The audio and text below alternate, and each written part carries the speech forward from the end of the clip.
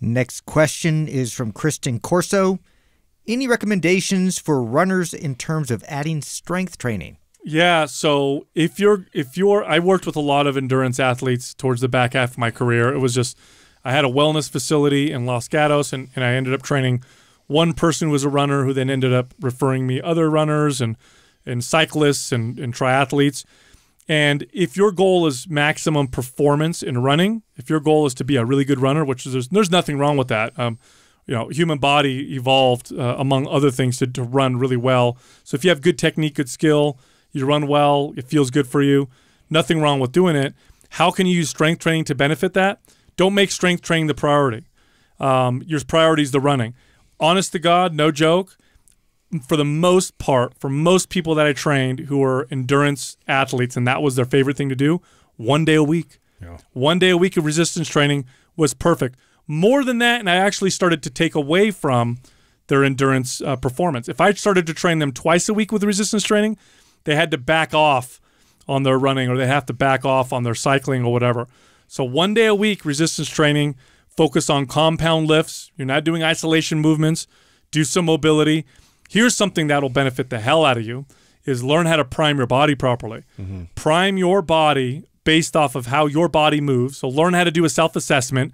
We're doing another webinar, MAPS Prime webinar. It's free.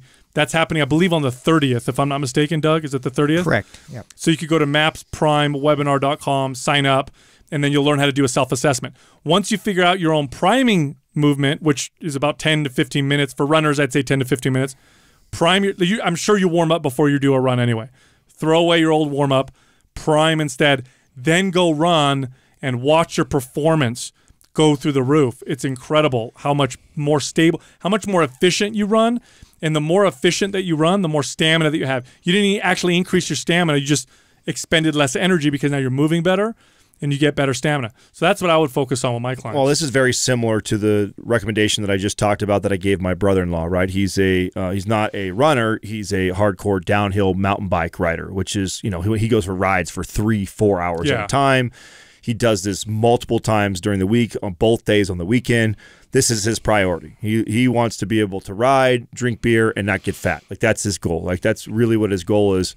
And I told him I want him to lift weights 1 day a week. That's it. 1 day a week, full body routine, just like you said, mostly compound lifts.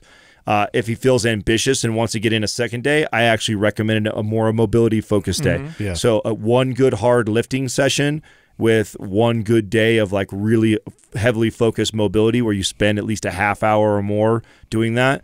And then priming before you go on your bike ride or go for your run.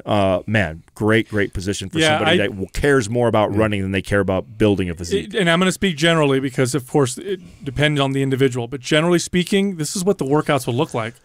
3 to 4 compound lifts. That's it.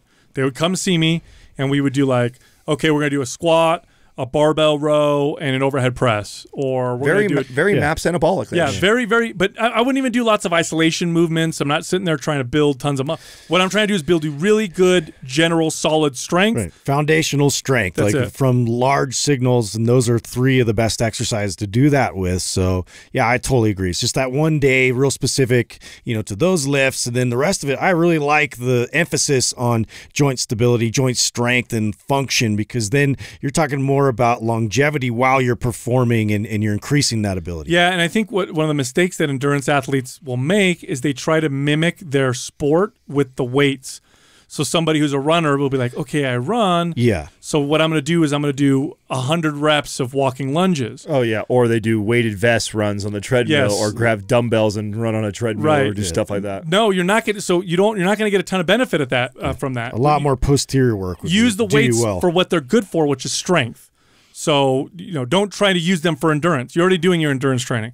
Use them to build your strength. So it's like, my endurance athletes used to respond really well to like 5 to 8 reps. Now, I would also be careful with the intensity. You start lifting to failure, you're going to mess up your runs and what other sport you're doing or whatever. Mm-hmm. So I would keep them. I would actually stop about 3 reps short of failure for their lifts. Focus on those compound lifts. Here's a good general primer for running, by the way. Windmill. just a standing windmill where you get in, create tension throughout the whole movement, and actually go through with reps. Well, Justin breaks this down in Prime Webinar. Exactly. Yeah, so make sure you watch that. If you want to learn how to do it really well, go sign up. Go to Maps Prime Webinar. He actually teaches how to do that really, really well.